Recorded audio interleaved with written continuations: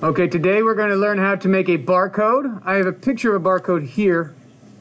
Basically, all we really need to do is get the lines going, and I'm going to show you how to do that with transform again, and create the text and put it in there and maybe move these up or down. Several ways to do that, but I'm going to show you the quickest way I know. So I'm going to start off by making a line segment. All right, that line segment has 0 thickness. I'm going to just put a slight stroke on there just so I can grab it and move it around. All right, so I'm going to take that one line segment that I held shift, clicked and dragged down, and added a stroke to, and I'm going to click and drag over, and I'm going to hold Alt and Shift at the same time. That's going to make sure that this sucker is aligned, and I have made a copy of it. So that's what I did. I just took a line segment, clicked, dragged, moved it over by holding Alt and Shift, and then I released, and then I didn't do anything else. I just left it there. The next step is to go up to Object, Transform, and Transform again, and that's Control D. Control D. I'm going to press Control D now. Control D, D, D, D, D, D, holding down the D. All right? So now I've got Control D. I've made a whole row of them. You can do this. Transform again is a fun tool that you can use with any of the transform operations, which are rotate, scale, shear, reflect, all these things. You can do transform again with that. They have different ways of it working, but it's pretty neat. All right, so let's back to the barcode. Next thing I'm going to do is I'm going to start having some fun with this. Maybe I make this stroke a little bit thinner.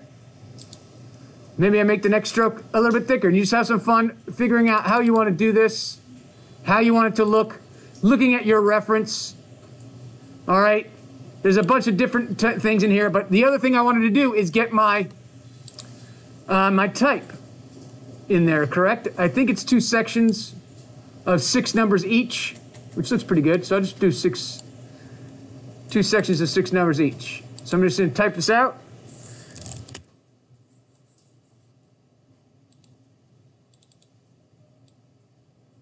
Right, delete. We're just trying to make it look authentic. It's not supposed to be real. It's just supposed to kind of look authentic. I'm going to click and drag that over here because it needs a little bit of space in between there, and then change those numbers. There we go. Good to go. I'm going to take those 2 numbers, and I have found that the best type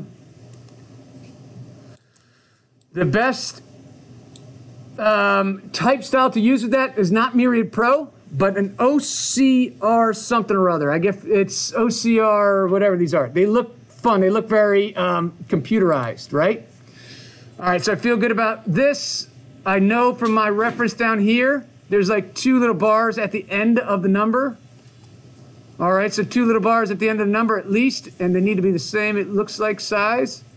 I like that. It's going to be good. I got 2 numbers in between. I'm going to group this, and I'm going to send this below. Transfer, arrange, I'm going to send it to the back because I want to grab these couple of points here. So I'm grabbing the entire bottom row. I'm going to shift deselect the type because that'll allow me to kind of move up everything.